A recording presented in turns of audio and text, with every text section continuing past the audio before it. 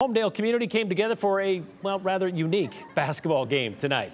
Donkey basketball. Yes, it's a fundraiser and it's a whole lot of fun. It aims to raise money for the Homedale chapter of Future Farmers of America. No, those aren't shoes on the nice floor. They pad them out on those hooves. It's been about 5 years since the last donkey basketball game. The president of the Homedale FFA says he's excited to bring it back. It's pretty cool to be doing this again. I'm kind of honored to be able to be doing this as chapter president for my senior year and being able to leave this behind and really get the ball moving for it. I really enjoy FFA and what it's given me, and the fact that I get to do this and really get something secure started into our program. It's really cool.